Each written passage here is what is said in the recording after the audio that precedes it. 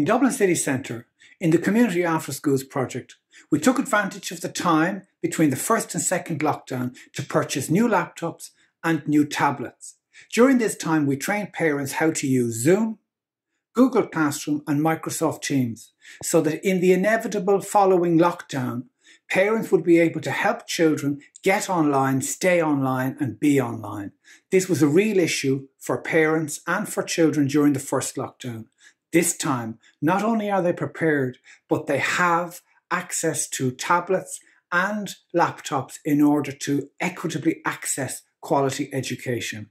The only other issue now remains to be the availability of Wi-Fi.